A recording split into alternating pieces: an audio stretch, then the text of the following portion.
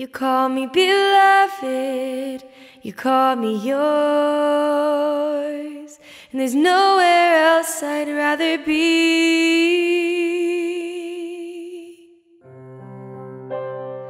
I don't know what to do.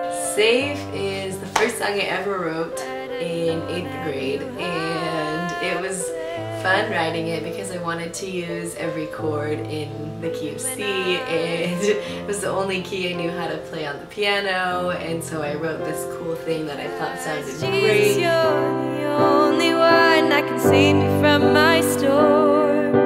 Jesus, you're the only one I will always listen. Jesus, you're the only one. It's cool to look back and think like, wow, it wasn't really that bad. I was just trying really hard to write a song, and I don't normally do this, but I don't know what got into me. But I was like, okay, and so the first thing I wrote was, I don't know what to write. And then it ended up just like exploding after that, and I started writing, I don't know what to say, I don't know what to sing, I don't know what to do. But it was this contrast between like, even when I don't, okay, you can still save me, and you still hear me. You're the only one.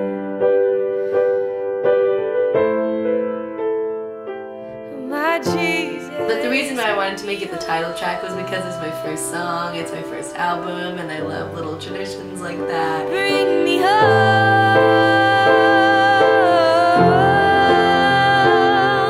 I think that it really shows the heart of like a little child who's like, hey, you're the only one, Jesus, you're the only one that can save me, right? And it's kind of this like, I don't want to be anywhere else but with my dad.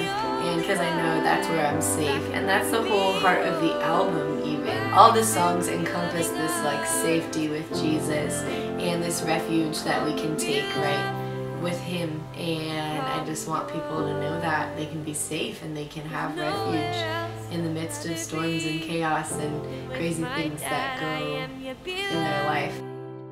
You can be safe on the inside when the world is crazy on the outside. Nowhere else I'd rather be than with my dad. It's where I'm safe.